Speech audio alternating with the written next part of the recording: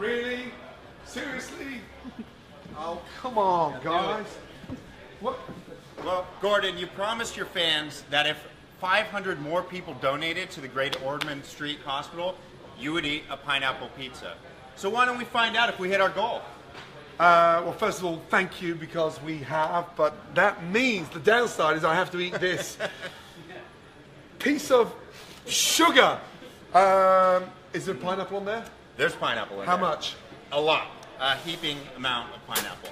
Let's do it. All right. Junano, come here, you. Here we go. The Don Johnson of electricity. Come in here. Would you eat pineapple on a pizza? No. Thank you, sir. Oh, Lord, come on. Okay, We don't have seriously? pineapples in Italy. I mean, honestly, really? The only thing Hawaiian on this board is the fact that I'd love to drop it in the ocean. I mean, pineapple's a fruit. It needs to be roasted with vanilla and served with the most amazing coconut ice cream, not on a pizza with tomatoes. So, whoa, yeah!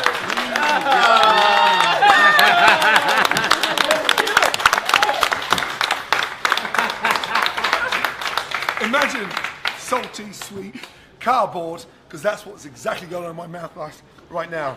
Not good. This isn't a pizza. This is a mistake. Again? Yeah. Seriously?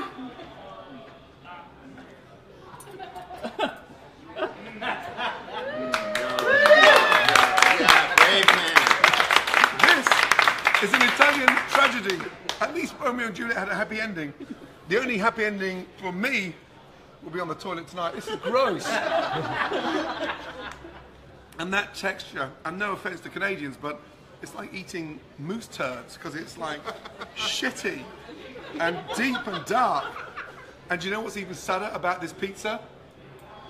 What? Nothing. But I have come prepared.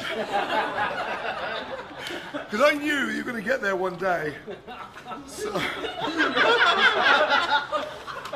Shit!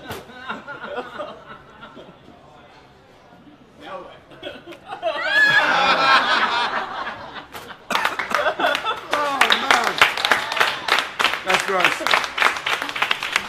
Right, seriously, a big thank you for all the support. This is the last chance to donate for a VIP trip here to the F Word Live, where you can join us, have fun. I promise you, you will not be eating pineapple on a pizza, maybe dessert. If you're interested in any more donations, please go to omaze.com/Gordon and donate. But we've raised thousands, and I couldn't have done it without you. So thank you all. Promise me pizza doesn't go on a pizza, and yeah, I just want to apologise to all my fellow chefs, and I'm going to have to go because I think I've got the runs, guys. Excuse me.